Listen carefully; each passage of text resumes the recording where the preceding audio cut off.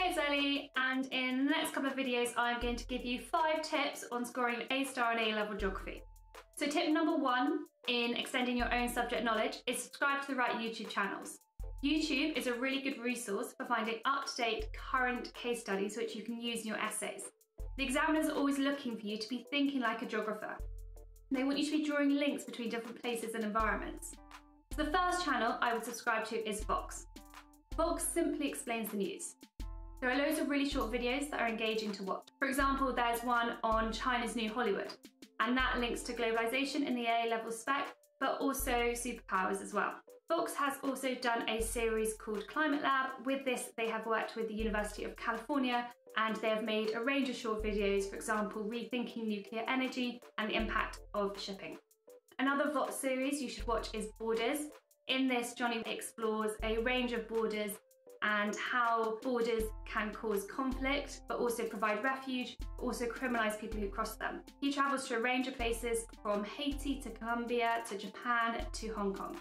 Vice is another one I subscribe to. Vice HBO is a documentary series which is released first in the USA, however later they do put it on YouTube. 2 of my favourite correspondents are Isabel Young and Jabana Taboni. Isabel Young has been to Syria to look at Assad's regime and also done some videos on plastics in the ocean. Jabana Taboni, my favourite video of hers is when she went to Russia and she looked at the Arctic Circle and how Russia is able to exploit that Arctic Circle to create new shipping lanes.